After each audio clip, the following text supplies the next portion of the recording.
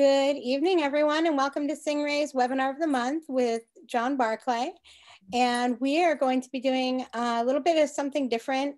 He's going to talk to us about his program, Dream, Believe, Create, which reflects his artistic journey. He began his journey with a few skills, but aspired to be better. After watching and learning and gaining a bit of confidence, he began to see photography not only as a reflection of the world around him, but also the representation of the reality inside him. This photographic journey freed him to create what was uniquely his, being genuinely aware of the beauty around him as he looks through his lens, feeds his soul, and brings him great joy. And I know that we all want to find great joy in our photography. So thank you for being with us tonight. Thank you for having me. It's good to be here, and thank you for those who are continuing to come on into the discussion tonight. Somebody just said Freeman's one of my heroes too. Absolutely. Oh, I've trained him with him. Yeah, I have too. As a matter of fact, I went to South Africa with him. Okay, well, welcome. I had asked earlier when there was just a few how many might have seen this presentation, and I know a few friends are here now. But let me just start before I switch over to the slides. My presentations are more inspirational, motivational is what I like to do. I mean, I can do discussions about how to use filters in the case of Stingray, who's very graciously given us the opportunity to have the series, be part of their great series. And certainly as an ambassador for Stingray, I love their products and highly recommend their filters and can talk about that. But I asked them permission to do a lecture that I've been doing for a number of years because I think we need inspiration and motivation in these difficult times that we've been in. So I hope you'll enjoy what a slightly modified version of a program that I've been doing for a number of years called Dream, Believe, Create. So where did it come from? I like to talk about, I have three major lectures and one kind of coming, which will be titled Through the Lens of Love. And this comes from watching and paying attention to others, but this particular one, Dream, Believe, Create, comes from my own life. And I can remember being a kid and loving the space race. And so I wanted to do everything I could possibly do. And I believed with all my heart that I could become an astronaut. And then, you become an adult and you go, crap, that's hard. It's really hard. But at that time, I really believed that I could. And then photography came along and I wanted to be a good photographer. And I saw Nancy Rothenberg, specifically her images at a webinar, not a webinar, but a workshop I went to. And I came home and said to my wife, I said, I can't do that. I'm not creative. I can't draw a stick figure. I'm not an artistic person. And her images were so amazing. I felt a little depressed about it, honestly.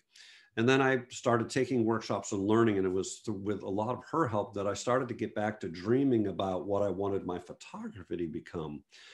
And then I realized if I could dream again about what I wanted, and then really, really believed, that the creative part became kind of automatic. And so let's share the screen here and get started with some of my thoughts about this journey that I've been on for what I call Dream, Believe, Create. So with that introduction, let's kind of start with a couple of thoughts here. Ansel said that you bring to the act of photography all the pictures you've seen, the books you have read, the music you've heard, the people you've loved.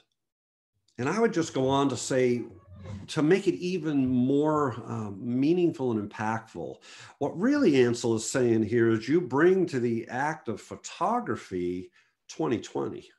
Right? You bring the coronavirus with you. I don't care. I mean, we just went out and did Colorado. It's the first workshop we've done since February. It's really the first significant photography.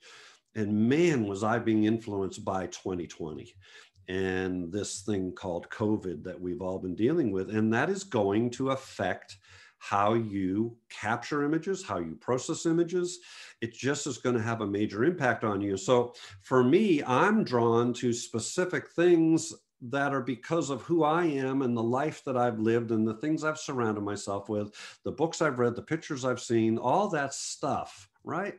But really what starts to make a difference in your images is when you start to create with your heart and not necessarily with your head, right? So understanding technical knowledge is critical, and we'll talk about that in a minute. But the images that make my heart sing and typically are going to have an impact on someone else are those that are created from the heart.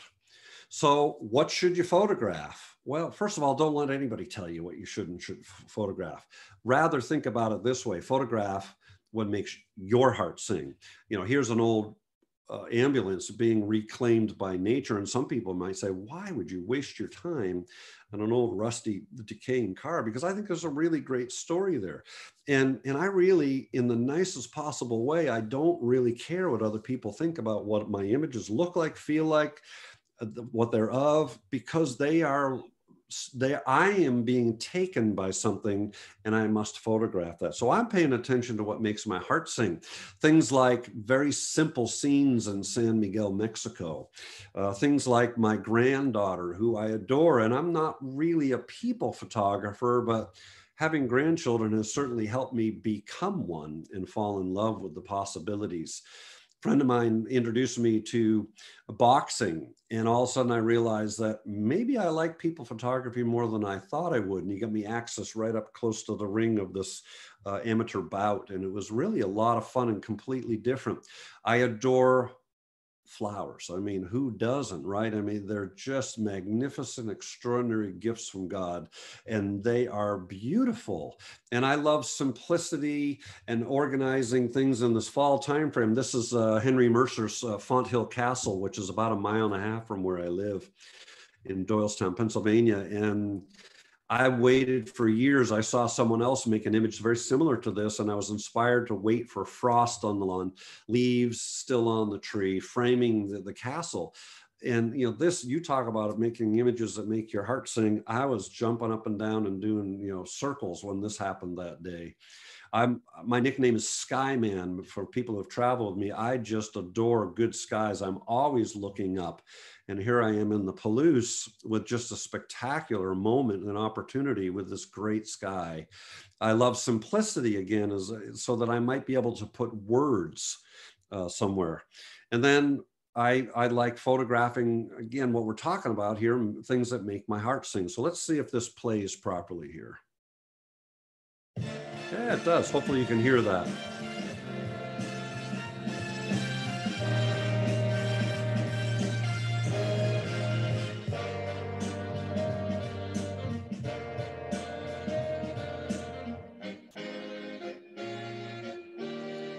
So again, we're talking about photographing what makes your heart sing. Many of you may know who this is.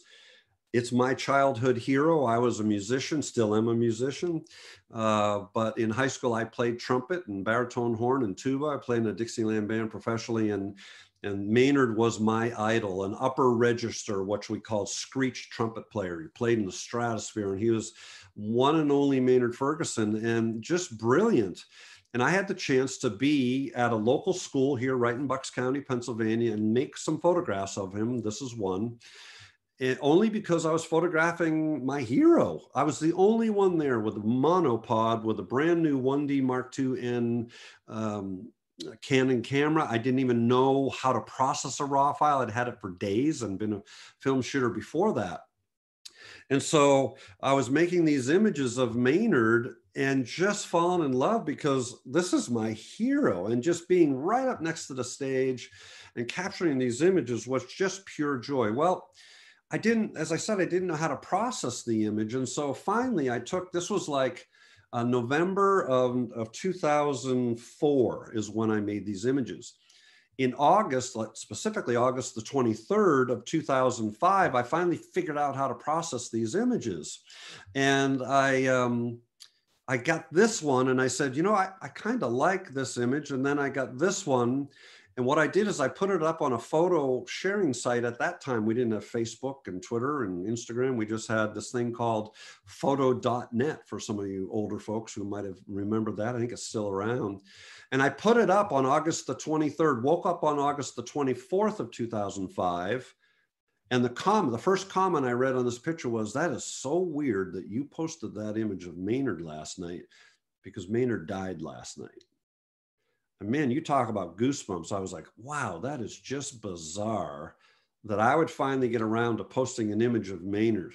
Well, I felt horrible. I mean, he was part of my childhood, and I would like try to play along with his albums terribly because I mean, he was unique and great, and I was just average. So I got a hold of the tour manager, Ed Sargent, told him I had these images. I'd love the Maynard Ferguson family to have them if they'd like them. I turned out to have this image on the lanyard for the tribute concert in St. Louis.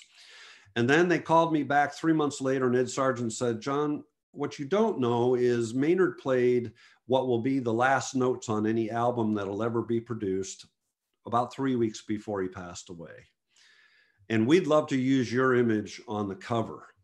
Would that be okay? And so, because I was photographing what made my heart sing, I ended up with this cover shot of what would be Maynard's final album. So photograph what makes your heart sing. And then start to think outside of the box with your photography rather than just thinking about very technically and being focused on maybe capturing what's there. How about capturing what you're feeling?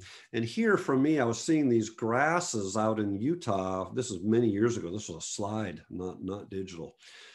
And just taking a picture of grass would be very uninteresting in my mind. But if I moved my camera over like a fifth of a second, I was able to get something that expressed for me the connection that I had with that grass, which was color. And you didn't need to even know it's grass. It could be abstract. But in order to do these things and start to express from our hearts, you need to know your equipment kind of inside out and backwards. I grew up, I said I was in a Dixieland band professionally for a while. Again, I was an average tuba player in that band. I could carry my weight, but not great like some of the other players. Well, Jimmy Fryer still plays to this day at the Blue Note down in New York City, which is a big deal. If you can play the Blue Note every week, again, not right now with COVID, but that's a big deal. He's a great trombone player. Matter of fact, here's Jimmy.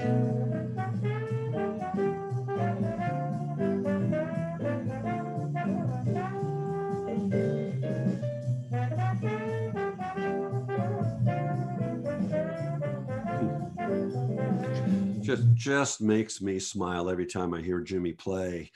So the question I always ask is, so how'd that happen? How did Jimmy get that good?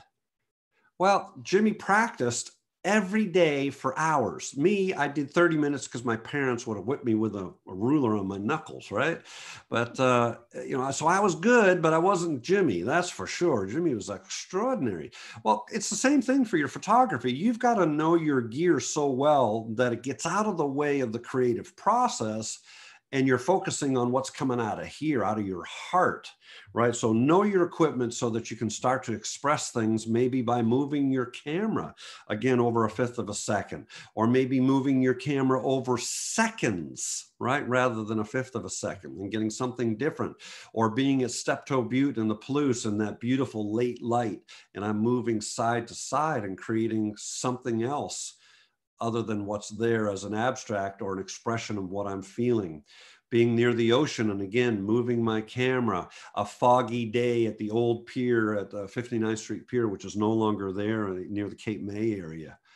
And again, to me, camera movement is really truly like being an artist with a paintbrush, but we're a photographer with a paintbrush. And so multiple exposures. But back to the comment about Jimmy and the trombone, if you don't know where multiple exposures are and how to turn them on and what particular settings you have to set to whether they be additive or subtractive or darker or lighter, right? There's different settings nowadays with multiples on Canons and Nikons, at least. You're not going to be able to respond to that moment and make a multiple like this one, or make a multiple in a swipe. Here I'm doing a multiple of 8 and I'm swiping, I'm moving my camera during an exposure and doing about 5 or 6 of those and then combining those two together. This was film again. But knowing techniques and understanding our skills so well allows you to be screaming at your tour partner, Dan in this case. It's scorched earth, literally. It's 12 o'clock noon, harsh, horrible light. But I'm screaming at him, Dan, stop. You got to turn around and go back. 2 miles later, he finally believes me that I'm serious, because I knew with the technique that I could make something other than what was there and maybe even lean towards fine art with a multiple exposure. I'm one of those who says, I don't know what fine art is. I think it's in the eye of the beholder. I think it's a little pompous for me to suggest that I can create fine art. I'll let you guys decide. Again, understanding multiple exposures. I'm in Guanajuato, Mexico, overlooking that beautiful sea of colorful houses below you. And I'm just doing an oblique multiple exposure. And here I'm doing like, I think it's 3 or 4 seconds, and I'm going up, down, and then squiggling my camera to get something else over the course of 6 seconds. I'm not going to move where I am. And instead of doing this, the next image, I'm going to do a multiple exposure of 16. It's the same identical stand of trees. I haven't moved. It's the same day. It's seconds later. And then I don't move and I do another one, and I do swipes and multiples together. I adore this image. I couldn't do it again if I tried. That's what I love about doing these. But the point is, in one location within minutes of each other, seconds of each other, I was able to create 3 very, very different feeling images and expressing how I was responding to that moment in that time. Another option that we have in the creative side of the world is to do something called diffuse glow, where we're doing maybe one soft image out of focus and combining that with a sharp image. And we get this look rather than a straight sharp image. I don't know which one is the right one. All I know is I'm going to shoot both typically in a scene like this so that I can make a decision. Do I like this softer glow, or do I like a sharp image? It's just a matter of how you want to express how you're feeling about your imagery. And here we are, the Orton effect in film days, +2 out of focus, wide open, +1 out on a sharp at f/22. We took both of those pieces of film, put them into a new slide mount, and created this Orton look, which gives you this, I don't know if you can, no, I try to use my mouse and you can't see it on the screen, but that edge around the yellow flower and that really soft glowy edge around the reds, those are created by that Orton technique. Well, we can do the same thing in digital. In this case, I didn't do f/22 on my sharp one. I'm f8 because I want those background sunflowers to be out of focus. But pay attention. I'm going to use a long lens, and I'm going to rotate my focus so that it makes the flower grow bigger. You see that? The flower got bigger.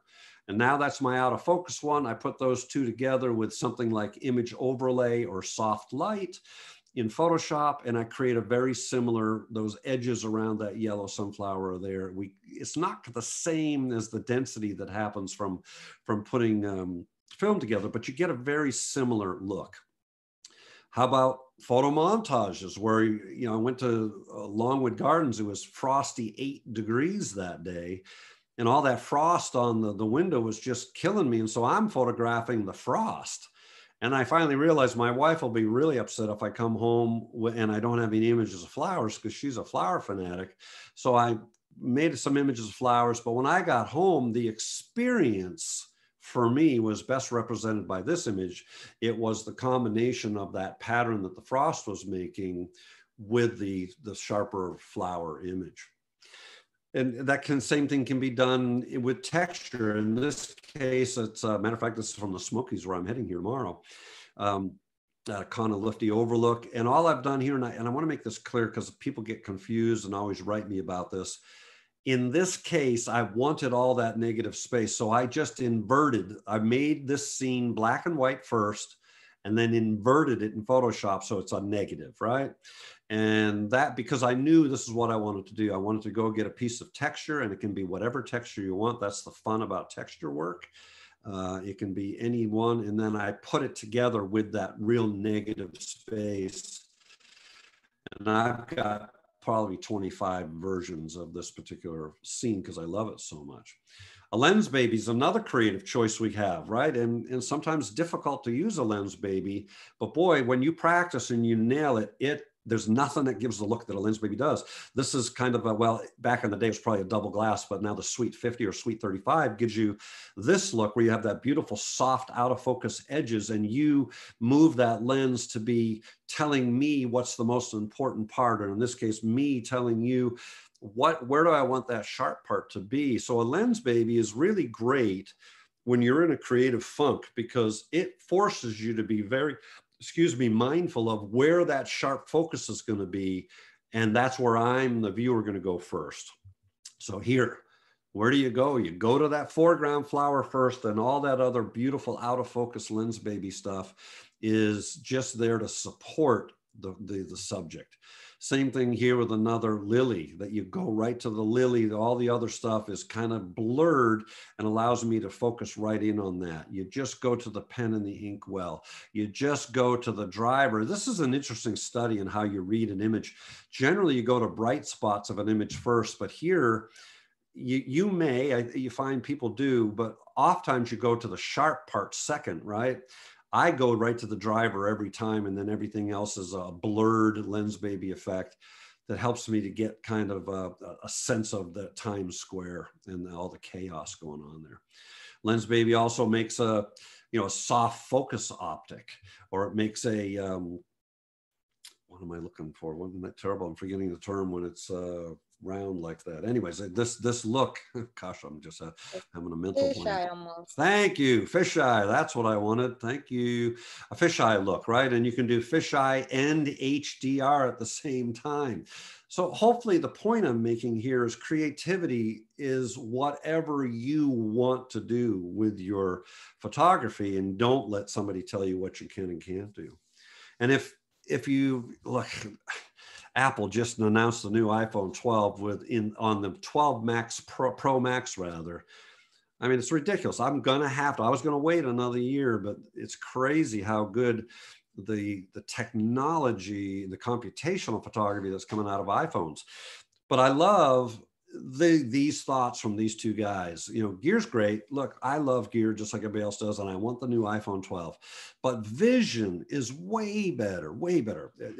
It's more important to focus on your vision and bring that forward. Gear's great, but it's not better. The best camera is the one you have with you. So let me see if I can't drill that home. I'm down at Mug Shots, which is a little place across the street from Eastern State Penitentiary, which is a great place to photograph. It's been shut down for many years, but it was one of the initial ones in our country. And there was Lloyd, and couple things happened. Because I had an iPhone and not a big camera to shove in his face, I just said, "Hey, Lloyd, do you mind if I take a quick snap on my iPhone? You look great today." No problem. Stopped what he was doing. He was grabbing stuff out of the basement, posed for me, and I won an award with this. It's an iPhone shot. Does it matter?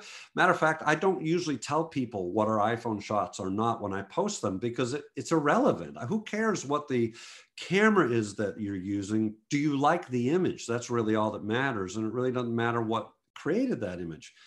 Another iPhone image in Tuscany. I was doing scouting, and I don't bring a camera off times in scouting because I want to get the scouting done for people who are paying me money to be with me. And this moment, at the end of the day, love remains. These 90s, they were in their 90s and going about a half a step a minute. And I just couldn't pass it up. And come on, seriously, Myra giving mom a break. I mean, Myra, this dog was just special, and mom was great. We had a nice chat.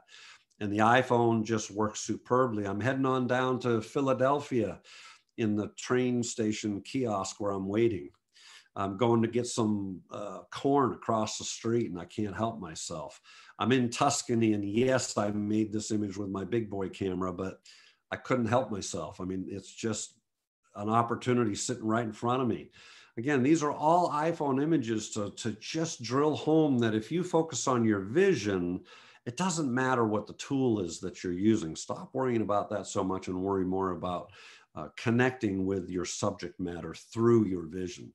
And then start to think about capturing essence of things, right? So rather than focus on all that technical stuff, again, you got to know it so that you can be like Jimmy Fryer and play, but then you can get to the idea of capturing essence. We don't need more of the paper bark birch here.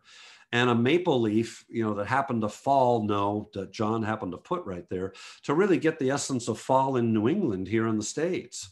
Or it's amazing how when I show this to clubs out west, they know that's Fern Spring in Yosemite. Other people's essence might be the whole thing surrounded by what's there. But for me, the essence was that insane green reflection that was happening when I was there. I had an experience with a bunch of ferns, and a couple thoughts on this image. It took me a long time to make it. Why? Because I was in a patch of like thousands of ferns, and I had to find one that spoke to me and then work the scene. And I remember initially, this was early on in my photographic career, realizing that, I made a big mistake. I broke a big rule. I broke the rule of 2. I mean, you're supposed to have odd numbers, 1s or 3s or 5s. And Nancy Rodenberg, my dear friend and mentor, and unfortunately she passed in 2011, she came to me and said, no, John, stop thinking about the rules and think about how you feel about things. There's a relationship between these two. That's why 2 work. They're not apart from each other like goalposts. They are having this loving connection and relationship with each other. So please throw away the rules and photograph what makes your heart sing rather. And if it works for you, that's all that matters. I just get so overwhelmed and frustrated with people who follow only rules to make images. Rules are going to help you make images that look like everybody else's. And I don't think you really want that. Okay, so here we are again, coral pink sand dunes, and that last light raking over those grasses. That's the essence of the moment that happened for me. Somebody else might have been the beautiful sensual curves of the dunes. That's fine. I'm trying to drill home the point that you photograph what makes your heart sing, and the essence that is the essence for you, the African blue poppies. Man, to me, this fills the frame with essence. My first take on it was a portrait. It's fine. It's a lovely photograph, nice soft out of focus colors behind it. It's all good. But don't you agree that this is a much stronger image and it captures the essence of that flower?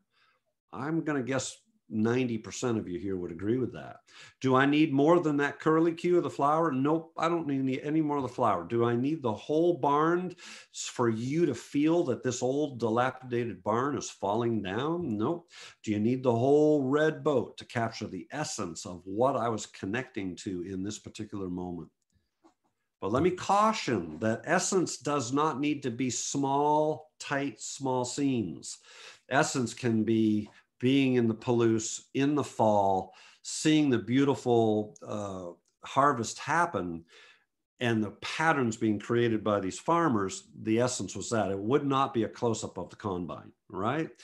Again, your essence is different than my essence. You need to tie into what that is. And again, here's the big boy version of this scene that you saw with the iPhone. Man, that year of being in the Palouse, what was just knocking me over was those poppies. And we had a great sky, and I love skies. And this was it for me, for being out there.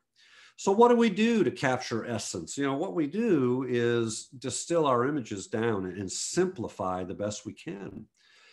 I bring people to the eastern shore of Maryland, and I've made contact with a farm there where they've given me permission. And here's an old Studebaker truck. You don't see those very often, but here's what happens. People show up in a workshop and they go make this photograph, or one slightly different. They might stand right in front of the truck, get a wide angle lens and do that. And then they want to walk away. And I'm like, where are you going? Isn't it a great subject? Oh my gosh, John, how often do you see a Studebaker truck? They love it, but they're ready to go get the next great image, right? And I say, guys, you haven't even spent 30 seconds here. You've copied me and made my image. How about finding another right answer? And so I kind of remind them, look, you don't need the whole image to know what it is. And so they start to drill down and they might get something like this. And then I say, have you opened the door? And then they find this. And then they go, oh. And now they realize that they have a whole different reaction because now there's a story. The other two are, nice images, but they're kind of snapshotty. This is a story of this old, beautiful blanket that's been left behind that was probably crocheted. Who crocheted it? Why did they leave it behind? Who had the truck? There's a big story going on there. So take your time and work a scene. Don't run to the next one. because the reality is the next best image is right where you are at that moment. You're being called or you're being taken, and you really don't take images. I don't like that language at all. You make images, that's fine, but you don't take images. You are taken, and then you need to tap into what have I been taken by, and then make images that represent that. So here I am at the Pemaquid Lighthouse up in Maine. I'm the only one who's just being drawn to the color of the sunrise that's happening way out on the eastern part of the shore there, and it's reflecting in that window, and I can't help it. I mean, man, am I being drawn to this? So I go and I stay there and I have a party.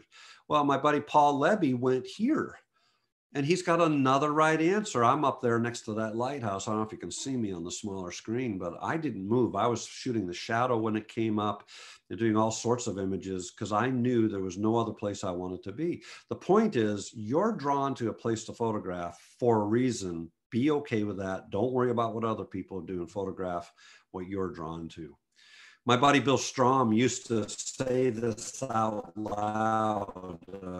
He's also passed on. He says, what if no one has ever seen this before? How do I share its beauty? What a great question. How do I share the beauty of fall reflections with someone in South Africa who's never seen fall reflections? How do I do that? And this is an answer I came up with to Bill's question that day, that I could explain to them that, the puddle of water was in shade, the foliage was in sun, thus it was reflecting into that mirror of water. And it was just gorgeous little ripples being created by ever so slight not gust of wind, whisper of wind, really. So how about this idea to help expand your abilities as a photographer? How about creating images that are outside of your comfort zone? So pick subjects that are outside of your comfort zone. Here's the story on the Geary building. This is the one in LA, the concert hall, Disney Concert Hall. For 4 years, my buddy Dan Sniffen, who's my dear friend and tour partner for 40 tours we did, one day he said, you ought to go down and photograph the Geary building. I said, Dan, I'm a nature photographer. Why would I do that? I do landscapes. Year 2, John, I know you're going out for the medical device show there down in Anaheim. Why don't you stop by at the Geary building? And I said, Dan, I told you last year, I have no interest in art. John, I think you'd like it. Dan, no, thanks. I appreciate that. Year 3, Dan says, John, seriously, aren't you going to go down to the, gosh, Dan, how many times I got to tell you? Well, what was really going on for me? That's the important part of this story. I was scared to death. How do I photograph a building? I'm a nature photographer. I have no idea. If I use a wide angle lens, isn't it going to make funny, weird angles? Isn't that a ridiculous thing to ask yourself when you're photographing a Geary building? Geary buildings have weird, odd angles to begin with. But that's how strong what I call FUD is. FUD is fears, uncertainties, and doubts. Well, I had fears, uncertainties, and doubts up the wazoo because I had never photographed architecture. Well, I'm pretty darn happy with these images that I'm showing you. They came from a 3-hour session when on the 5th year or 4th year, I finally said to Dan, where's that stinking building so you'll stop bugging me? And I've been back 6 times. I can't get enough of this building. So the moral of that story is pick subjects that are outside of your comfort zone and cause yourself to grow and realize the moral of doing it. And the moral of my story is really this simple. It's just photography. I was so concerned about what to do, I forgot the fact it doesn't matter what my subject is. I just need to do the same thing I do with a tree, with a foliage scene out in Colorado. It's the same thoughts about composition that I use for those images. I just got myself so scared it took me 4 years to go there. Don't do that. Just go explore and have fun. And so assign yourself those projects. In this case, not necessarily out of my comfort zone, but I went to Longwood Gardens, and my buddy Bill that I spoke about was a sweater designer. And so I went this time with his suggestion to go look for patterns in design and not photograph flowers. It was huge. It really helped me to see very differently, because I don't know about you, but I'm going to guess that 99.9 of you are going to go photograph those things that are comfortable to you. You're going to go to Longwood Gardens for your 10th time. You're going to do probably the same areas that we're creatures of habit, and it's much easier to go photograph what's comfortable. This was a great experience, and I've learned to see patterns because of Bill forcing me to do this differently. Back to, Dalen at the boxing gym. I'm not a people photographer. I just don't like photographing people. I don't know how. And Dalen invited me to come photograph this great gym in Philadelphia that was actually used for the last Rocky movie, which is kind of fun.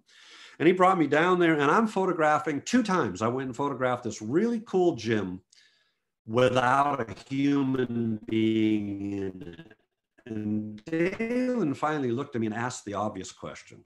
John, does it make any sense to be photographing a gym with no people in? I said, well, to me, yes, totally. And he says, why? I said, because I have no idea how to photograph people. Why would I do that? Do I bring strobes? Do I use a flash? I have no idea. It's too much thinking. I'm not going to do it. And he finally came and dressed, because he used to work out here, because one of his bucket list items, crazy in my mind, was to fight and win a fight. That is not one of my bucket list items, that's for sure. But anyways, he brought me in there, and I started making images in the gym of this experience of being a boxer and the lonely journey of all you have to do to get to the point where you could, have a fight and win a fight. And it was an incredibly rewarding experience to learn, and a very willing, compliant model who really modeled all on his own. I didn't even have to think about it. And then you get in front of the window light and you got these great opportunities. So remember this image, because I'll talk about this experience again coming up. But let's keep moving on a little bit. Yeah, I want to encourage you, just like that Studebaker truck, most people, especially in a workshop, I notice, are just not willing to spend time. I went out and bought dahlias a lot at one point, and I had a great foyer in the house that we used to live in. And I would bring reflecting panels, gold and silver reflect panels. I would bring diffusing panels. I would bring extension tubes, diopters. And I was trying everything to how I could best render these macro shots. And I was really having a good time. But it took 3 weeks to really learn all about that and photograph what I wanted. Well, now it's kind of funny, because I used to bring these flowers home for my wife, and then finally she realized that what the gig was. She finally, said, "No, you didn't. You didn't bring these for me. You brought these for you. Just go ahead, take them into the foyer." And I, so I was busted.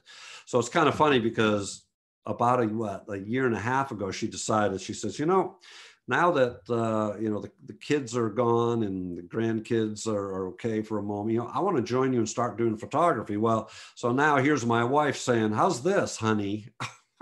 And I'm like, "Are you serious? Kidding me?" And then she says, "Is this one okay?" So now guess who buys flowers for me? She buys flowers for me, and I'm okay with that. Okay, how about black and white? With color, I love this expression. I wish I could find out who said it. With color, we look at the photograph. With black and white, we look into, and I would add the word, into the soul of the photograph. I love black and white, because here's to me, why do you choose to go to black and white? Well, what am I photographing here? It's a pattern. That's what this is. It's a pattern at a Geary building at the MIT building in Boston. So let's remove the color. And doesn't that enhance the pattern? How about my daughter, Brittany, my youngest?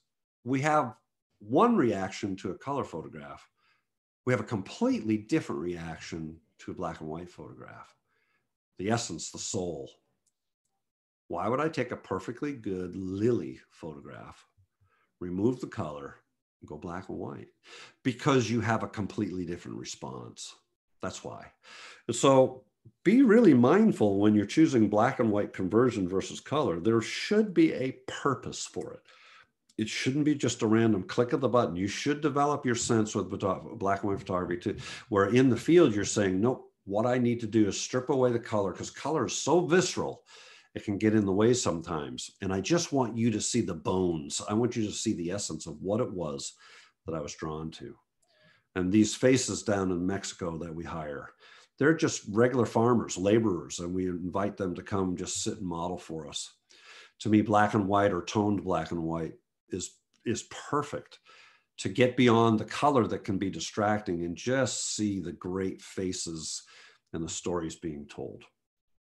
See, ultimately, the reality here is cameras don't create images. A camera doesn't know how to pick the edge of that flower. The camera doesn't know how to do soft focus or put some material in front of that flower to make it look soft and ethereal. Cameras don't create images. You do.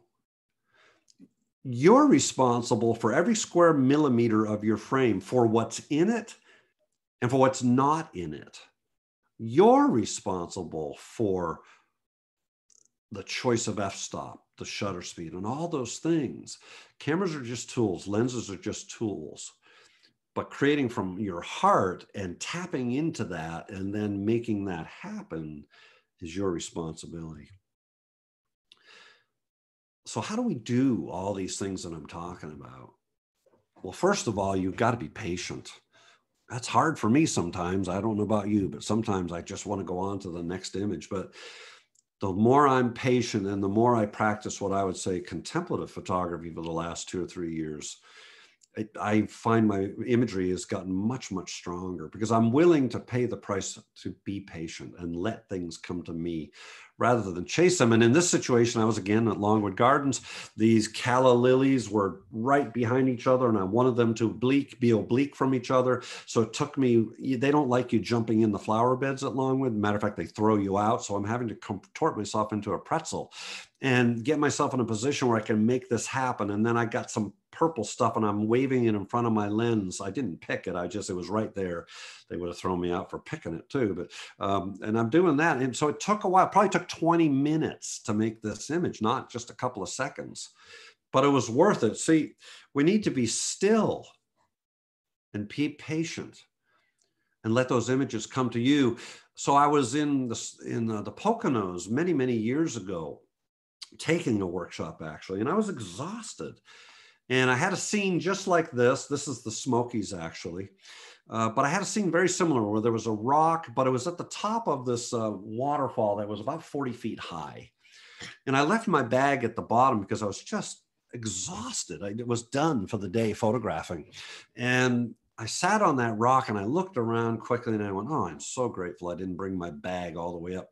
You know, that in those days, I think my bag weighed 55 pounds. And so I'm so glad I didn't bring the bag because I'm exhausted and there's nothing to photograph up here. It's just nothing. And then after about 20 minutes of sitting there, this happened. I'm surrounded by the music of the gentle flowing stream. It speaks to me with whispers of ages past. I ponder the stories that have been told to those who have walked along its path. And I'm drawn to the beauty of the tender little fern, its elegance, its beauty, its grace. It sits among the lush green moss, rightful heir to this sacred place. And then I remember what brought me here and I say a prayer of thanks for the journey that has set me free. And as I look to capture the moment, now I see. You see, I needed to be still long enough to be taken. I was so tired, exhausted. That's what I brought to my seeing, and I saw nothing. But as I sat and was still, and I let the images come to me and be taken, I had to run down the bottom of that hill, grab my bag, and start creating images. Don't believe me? Listen to Henri Cartier-Bresson. A photograph is neither taken nor seized by force. It offers itself up. Are you open? Are you ready? Are you prepared to be taken? So back to Dalen, you know, one day the boxer and that last window lights image with the window light cascading in, Marley, his daughter, is sitting in front of that window on the third time I'm photographing Dalen there in that gym. And again, I'm not a people photographer. It's too hard. I don't know what I'm doing. Can I cut her arms off? I don't know what to do. I don't enjoy it. But I knew there was a photograph sitting right in front of me. I had a 70 to 200 lens, 2.8. So I just tried. I went to 2.8 because I thought I remembered that. And I pointed the camera and boom, I got that picture and I went, whoa, that feels good. I wonder what'll happen if I try again. and again. I don't remember a single photograph I made of Dalen that day, not one. This experience was so visceral for me. It's etched in my soul that I realized I am a people photographer, doggone it. I can do this if I would just get rid of the fears, uncertainties, and doubts and allow myself the opportunity to be successful with it. Let myself be taken and just let what happens, happens. I made a triptych for Dalen and his wife, Kay, and I gave it to them as a gift. But really, that experience was for me. So let's start. Yeah, I'll be able to talk. I need a drink. That's what I need. So let's spend more time in our own backyard. Yeah, it's nice to travel, but doggone it, if there's ever been a good time, it's COVID time, forcing us to be in our backyards, right? So these next images are all within maybe as far as 2 miles from my house, to try to just say, look, I don't need to do swipes anywhere in Wisconsin or in the UK or in Australia, although I want to go to all those places. I can do it right in my own backyard. I literally went out to walk the dog on a frosty morning. I said, oh crap, I got to go back in and get a camera. I went on a foggy-ish day close by, and let me turn this off, on close by, and I was presented with this beautiful foggy scene. And then I got thinking about Ansel, who said photography is more than a medium for factual communication of ideas. It's a creative art. And I went, oh, that means that Ansel was not the purist that a lot of people think he was. You're communicating ideas of how you feel. It's creativity. So I made it a little grainy, like a film grain here, and made that fog even more prominent. And then another version, I took away color and brought the color back where I wanted to. Look, you should be using all the great tools that are out there with filters from Stingray, Lensbaby lenses from Lensbaby, filters, not filters, but software from, Topaz or Skylum. I mean, there's so many great tools that'll help you achieve your vision. That's what you should be tapping into, is how do I express my vision and what tools do I need? Black and white, same day as the last photograph, just to a different area. I'm just in love with that fog and the separation. About a half a mile from that last image is this image. Across the street, getting corn again to that same barn. Back to the lake, breaking another rule. Rule says don't cut images in half. I don't listen to rules. You shouldn't either. I'm riding my bike and I find this scene. I go all the way home, get my camera and come back and make a photograph. Again, it's at that time where I lived, it's a mile and maybe a half.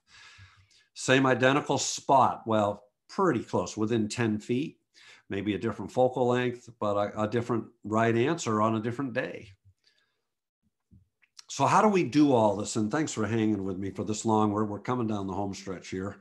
You got to practice. And let's go back to the music analogy here. Think about me with the tuba, or Jimmy with the trombone, or Stevie Ray Vaughan with a guitar. Can you imagine, Stevie, let's take Stevie. Goes to his mom, says, man, I want a guitar. And she does all she can do to get a guitar for him. And she says, but Stevie, no, he says rather, he goes to his mom, begs and begs, come on, mom, I really want a guitar. And he says, and I'll even practice for a half hour once a month. I promise. And I know there's chuckles out there, or, when I do this live, there's always a chuckle, but they quickly realize that what I'm talking about is them. They go buy camera gear and maybe 4 times a year get it out and make photographs, and they wonder why they're not getting better. It takes practice. Now, I'll let you off the hook a little bit. Practice can be Instagram. It's not better than doing it yourself by any stretch, but it is good to look at other people's work. I differ from my dear friend Cole Thompson, who's photo celibate, doesn't like to look at other people's work. I think it's fine because I think I'm strong enough to still create my own images and not be too influenced. But you can look at magazine articles, you can be researching, you can be learning about your gear, you can be reading your camera manual so that you know your equipment inside out and backwards. But the reality is, to be good with an instrument, you got to practice every day for 30 minutes, or like Jimmy, an hour and a half or 2 hours, right? We need to be practicing more regularly, because as Ernst Haas says, the limitation of photography, you're in yourself, for what you see is only what you are. So Jay Mizell said it even better. When he was asked, hey, Jay, how do I make more interesting photographs? Jay said, without missing a beat, become a more interesting person. So take that with Ernst Haas, that if we truly believe, and I do with all my heart, that we bring to the act of photography us and all that we are, and what we've read and all those things, and Haas says we are what we see, what is what we are, the more we can grow as a human being, the better our images are going to be. But let's be careful with those tender feelings of inadequacy, to wrap up a few final thoughts here. And what I'm talking about is this feeling when you're, especially when you're in a workshop scenario. And I remember being in a workshop, and there's 12 photographers lined up at Bryce Canyon in Utah. And I remember everybody going like this, ooh, oh, yeah, oh, and I am a new photographer, and here's what I'm saying in my head. What? I mean, I was clueless because I was so new. And so what was I feeling? Inadequate up the wazoo. I mean, just like, why can't I see what these other people see? So what did I do? I started looking through all their viewfinders and went, oh, got it. Oh. But you got to be careful, because that the feelings of inadequacy that are invariably real, have nothing to do with you. They have to do with them. So that joy that they're experiencing is because they've had more experience than you have. So what? Just be happy where you are in that journey, and try to lovingly, gently push those feelings of inadequacy aside, because they're going to bubble up. But just recognize them, acknowledge them, and then just say, yeah, not dealing with you today. And don't let anybody tell you what you can and can't do. I've said that probably 3 or 4 times today to this group, and I mean that sincerely. I was at Zabriskie Point here in Death Valley one year, many years ago, and I've photographed here many times. I've probably been 20 times to Death Valley, and I'm using my camera and I'm doing swipes. I'm doing this. If you'll see the little picture of me, I've got my camera. I don't have one out right now, but I've got it in my hands, and I'm moving it left and right or up and down, and I'm doing those fifths of a second at Zabriskie Point. And there's this. I'm 6'6". So I forget what that is in centimeters. What is that? I forget. I'm terrible at that. But hopefully you guys in Australia are smarter than us here. We just don't know how to do metric yet. I know, silly. But 6'6". So I'm very tall. And there's a guy that might have been 5'2" next to me, really short. And I could see him being very inquisitive. And he's kind of looking up at me like, what on earth is he doing? Not on a tripod. And he's moving his camera. What's he doing? And finally, he musters up the courage. And he, honest to gosh, this is a true story. He says, what are you doing? And I look down, on him. He's really short, and I'm looking down at him. And I said, I'm doing swipes. And he looks back up at me, and in all seriousness, this is exactly, I'm not making this up. He goes, that's stupid. Now I looked at him down. I looked way down at him. And I've got 3 choices at that point. I can whack him over the head and make him 5 foot, but there's a guard, not a guard, but a park ranger there. And I figure that's probably going to get me thrown out of the park. I don't want to do that. The second one is kind of, in my mind, the human one. The human one is, yeah, you're right, stupid. Because again, that feeling of inadequacy kind of creeping in again, like, yeah, he's probably right. This is kind of dumb. I should do it on trees. I should only do it on trees because that's what it looks good on. But not me. What I did is I said, but look, I'm creating a patchwork quilt. And it was great because his reaction was perfect. He went from that's stupid to that's so cool. And he loved it. He was just like, wow, that is awesome. I think I'm going to try that. So don't let anybody tell you what you can and can't do. You're only supposed to do swipes on trees, John. No, try it wherever you want to. And do just once what others say you can't do, and you'll never pay attention to their limitations. Again, stop allowing other people to determine what your successes are going to be. It makes no sense to me. As a matter of fact, stop asking people so much about your images. Yes, it's nice to have a mentor, maybe. It's nice to have somebody working with you, but at some point, you've got to get to that place where you're okay with your work. And if somebody doesn't like it, that's fine. If you like it, that's really all that matters. And then start celebrating more. Celebrate what's right with the world. My friend DeWitt Jones, that's what he's known for. He's got a whole website. If you don't know about it, go sign up for Celebrate. You'll get an email every Sunday with inspiration, a beautiful image and an inspirational quote. Totally worth it. He's a brilliant retired Nat Geo photographer. And he has this whole thing, celebrate what's right with the world. Well, let me tell you my story of celebrating what's right with the world. I went with Bill that I spoke about before, and I tried forever to make a good photograph, and I have failed miserably at this tree up in the Poconos. But Bill liked to go to this Tom's Creek area, and I hated it. And so guess what happened? My mindset was not celebration. I wasn't celebrating. I was annoyed. And bringing that energy to this stinking location, I failed every time. And then finally in my head, I had just watched DeWitt's Celebrate What's Right with the World video. By the way, watch that on YouTube. It's been seen 1,000,000 times, literally.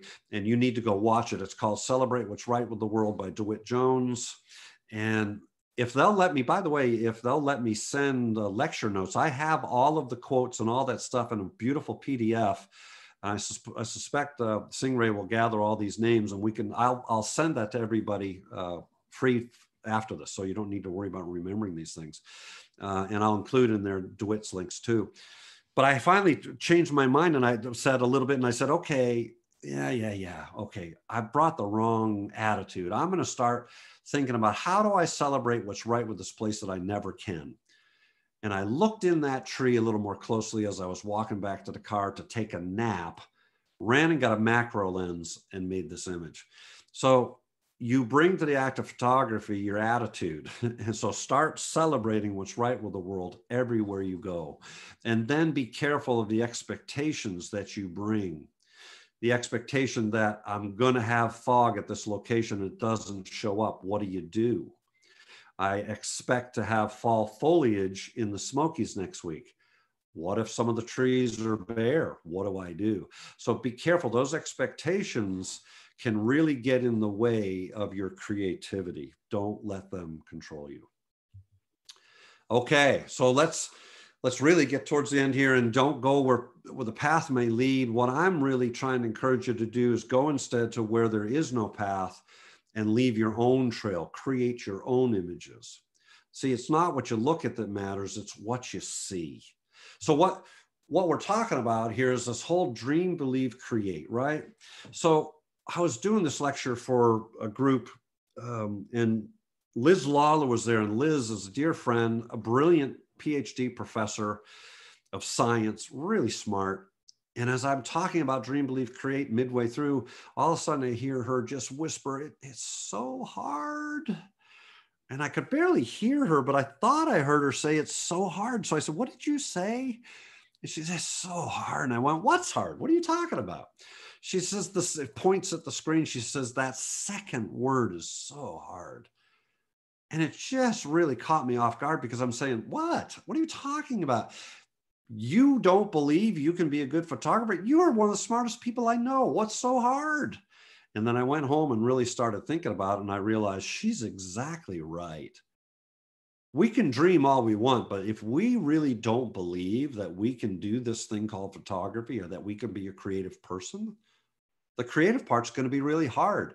But I know for a fact, because remember I started this with, I'm not a creative person. I'm not a people photographer. I'm not a lot of things. But it wasn't until I could believe that I could do this that the creative part became, I'm not going to say easy, but it became much easier. So I would encourage you to start advancing in the direction of those dreams that you have about what you want your photography to look like. Because as you endeavor to do that and live the life which looks like a photographer, you're going to have unexpected success, right? In the common hours, right? So be bold. What you can do or dream you can do, get busy, do it. There's inertia with that. You just start to do it, and then you'll find the magic in it. Each of you has have experiences and talents that are exclusive to you. Stephen Covey, in his landmark book, The 7 Habits of Highly Effective People, said that, and he said, you got to trust them. You got to not only trust them, but believe, right? That you have those talents and you have those experiences, because everybody does. There's no exceptions. See, great dancers are not great because of their technique. They're great because of their passion. Great musicians are not great because of their technique. They're great because of their passion. Great photographers are not great because of their technique. It's a part of it, but their passion is what really brings them to that next level. Let's finish with a quick video clip here to drill home one last point, and then we'll be done. Some of you may have seen this. I'll kind of narrate behind it. We hear someone playing a violin. It's a subway station in Washington, D.C. I'd like you to pay attention to what people are doing. What are they doing? Especially as it speeds up here a little bit. Well, normally if there's an audience, people are saying things like, well, they're just passing by. They're not even stopping. They're going to work. They're going to get on the train. They're going to subway, right? Every once in a while, you see somebody stop by. He's got a case open. Well, what you need to know is this is Joshua Bell. And Joshua Bell, the evening before at the Library of Congress in Washington, D.C., was dubbed the honor of being a national treasure in the United States of America. People paid $1,000 a ticket to go see Joshua. Wow. And everybody's just wandering by. They're not paying attention to what's turning their head. They're not paying attention to what's taking them, which is my common theme here, right? And finally, here near the end, we're going to see this one woman who stops and really listens to what Joshua is doing here. And this was an experiment done by the Washington Post to dress this world famous musician up, with a ball cap, playing $1 million Stradivarius in a subway with a violin case open, try to collect money to see what would happen. And there's our gal. There's two of them there, the one gal in the red in the back, but this one with the shopping bag is the one we want to hear from here in a second. We have a few who finally huddled against that wall and are paying attention, realizing that this guy is not just an ordinary violinist. He's extraordinary. So he finishes and he fidgets here for a little bit, right? And finally, this gal says something. Let's see what she says. You'll see it on the screen here in just a second. I saw you at the Library of Congress, and it was fantastic. This is one of those things that could only happen in Washington, D.C. And Joshua says, thank you. So if you've seen the movie August Rush, the very last sentence, the very last dialogue in that movie is the music is all around us. All you have to do is listen. Well, I would say that the photographs, the images to be made are all around us. All you have to do is be taken, right? All you have to do is see. So listen to your feelings and then use them in your work. See, develop your vision, master those technical aspects, but above all, engage your heart. Connecting with your emotions will allow your images to sing. I was at this old abandoned place in Maryland, and I made these really bright, gaudy HDR images because that's what I was feeling. Yet when I got back, somebody sent me an email and said, do you know what happened there? And I said, no. Well, what happened there was atrocious. There were children there who were horribly abused to the point of death. And they were buried out back to be hidden because nobody wanted these difficult, mangled children and retarded children. It was just awful. And guess what? My feelings changed. And I had to go back and reprocess the images with the new knowledge that I had. Very different images. And even to write something, the light of truth and a ray of hope, for these poor kids who were totally abused and discarded. I was angry. I had rage with what was done at this place that had been shut down. I never wanted to photograph again. There was too much hell. But you tell me that your feelings don't matter. They matter greatly, and you need to pay attention. So show up at 3:30 or 4 in the morning for a beautiful sunrise. Show up physically, mentally, spiritually, prepared with your gear, prepared with knowledge, and find joy in that journey. You could be working, but no. I was with Dalen one day and he was saying, hey, I got a good idea. Let's stage a picture of me beating the crap out of you. And I said, I'm not sure I like that idea. But we did it. We had a lot of fun. And finally, when out photographing, it's with a sense of play. No bounds are in sight. Anything's possible. The unexpected welcome.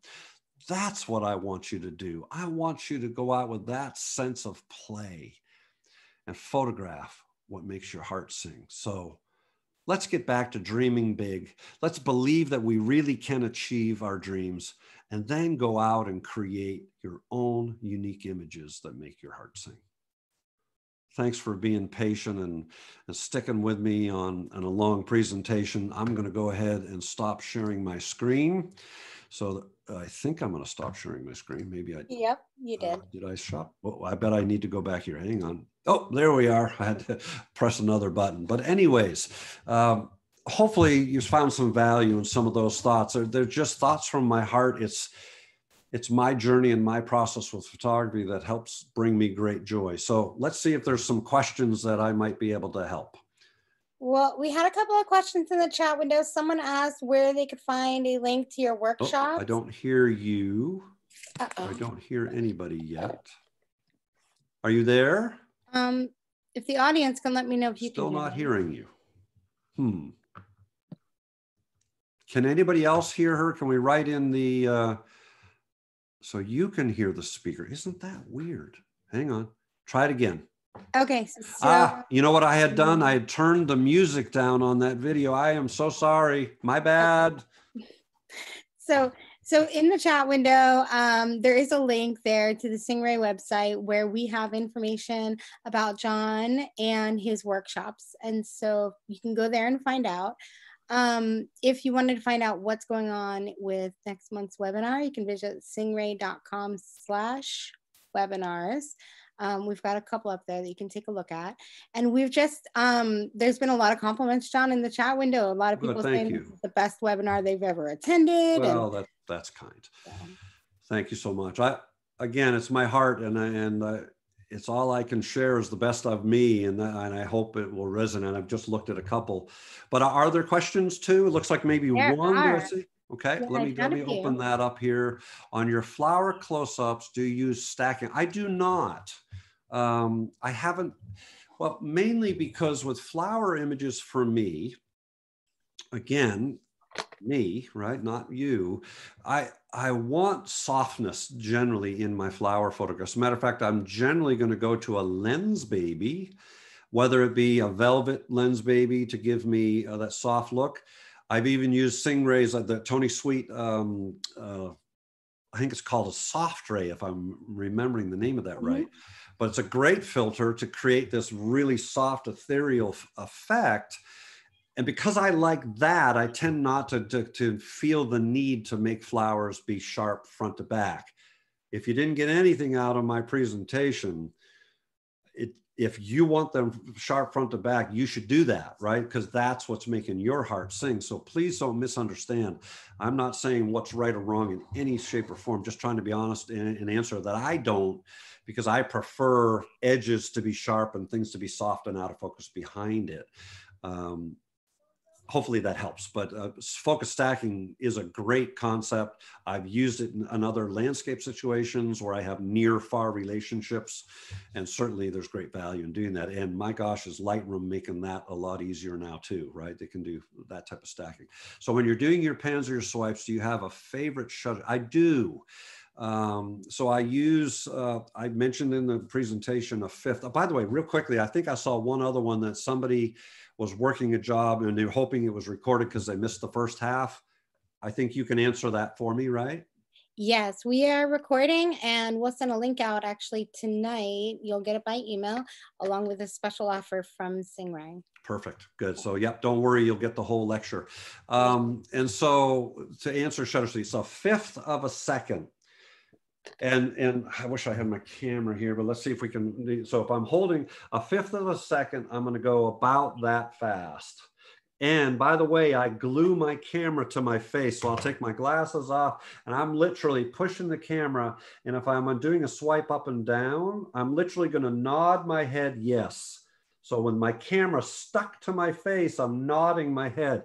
I'm not moving my whole body because I can't control that as well. What I can do much better is say yes, or if I'm going to do no, I rotate my torso. It's hard to do this and be accurate. But if I rotate my torso, gluing my camera to my, I'm not literally using glue, folks. I'm just pushing it against my face to make it firm, right? And that gives me great control over the swipes. The other one I like is a 1/15 of a second, 1/15, and it's a much faster. It's this fast. So there's two different looks out of that. One look is very painterly swipe. The other one has great definition. So a 1/15 is going to give you great sharp lines and very defined. A 1/5 of a second is going to give you much more, not a technical word, smoozy, if you will, right? And then let's see, do I use filters? Absolutely, you bet. I have a warming and honestly, the reason I have a warming polarizer is I've been using Stingray filters for a long time, back to film days too, right? And so I had a warming polarizer back then because I really wanted that little bit of warming with film that I was shooting. And I've been very, very kind to my gear, and I've got that thin warming filter that I've had for a long time. I also have a neutral one now just because I wanted to try that out and have a neutral one. So the filters that I have always with me in my bag that I just packed again tonight to get ready to go tomorrow is going to be a polarizer. And just a quick thought on that, a polarizer is not an on-off switch. So it's not either fully polarized or unpolarized. Be mindful that you should be polarizing as much as you want. I have gone all the way from polarizing water so that there's no reflections in a running water stream scene to backing off and letting some of that reflection be there. It looks more natural. It's what you see with your real eye. And I prefer that now. And then I have 5-stop ND.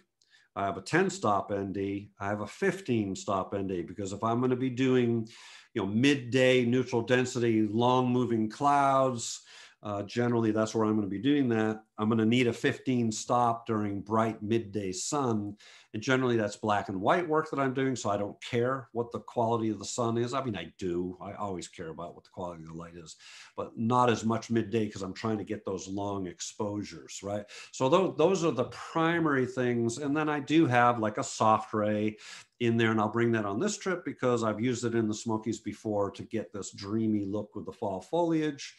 I've got a blue gold polarizer that I've used on occasion. I have a Very ND in certain situations, but I've gotten to the point with Very ND that my workflow works better with a 5, a 10, and a 15 rather than the ND in that case. But again, there's people come on the workshop, they prefer a Very ND with maybe a 5-stop with it, so that they can kind of vary in the shutter speed that they want, which is a great idea. And then I've got to the point where I used to always carry grads. I don't as much. Again, that's not right or wrong. I'm just being honest in my feedback because the latitude in digital exposures nowadays have gotten so good. I generally can pull out what I need from a single exposure with my Fuji gear that I shoot with. So I just don't feel I need grads. Now, does that mean I don't have them with me? I do have them with me because there are going to be those unique situations that are so stinking bright that you're going to want to pull a grad in front of it. But for the work that I do, I generally don't get into that situation. That's why every photographer has a different kit of filters, right? It depends on your style of photography and what you're doing, right? So hopefully that helped with that. Anything else?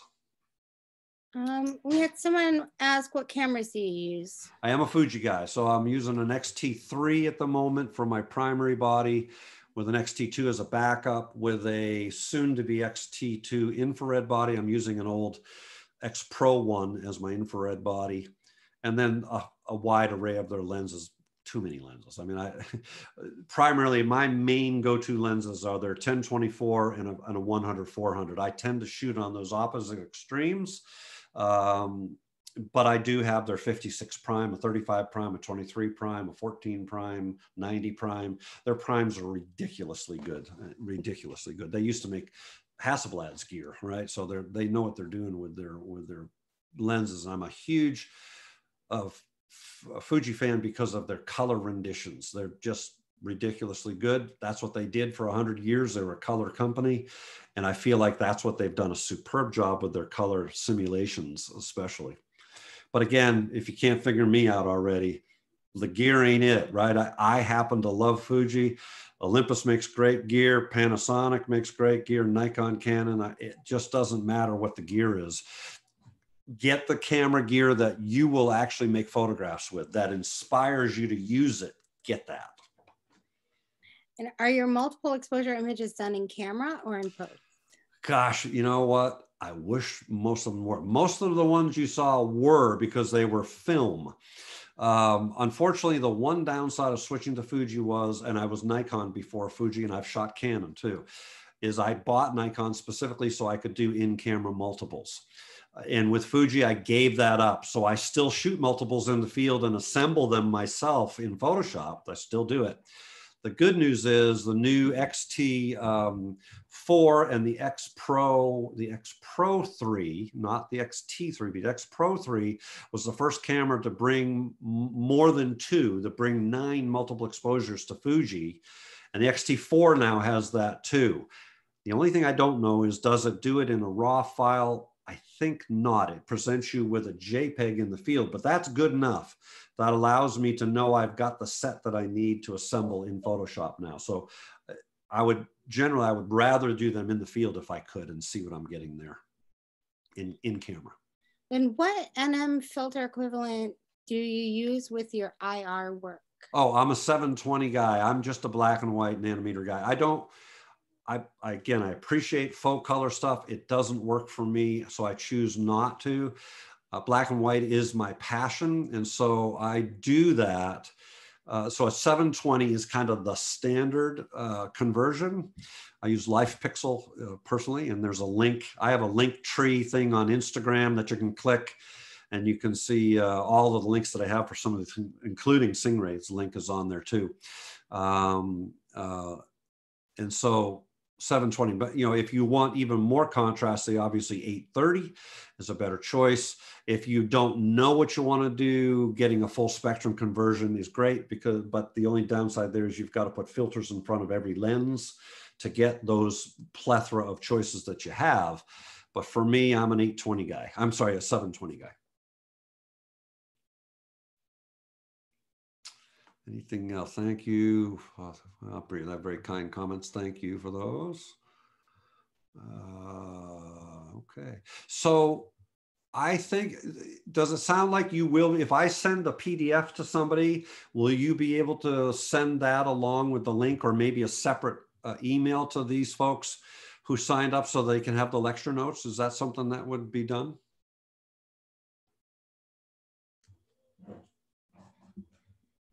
Oh, I'm not hearing you. You're muted.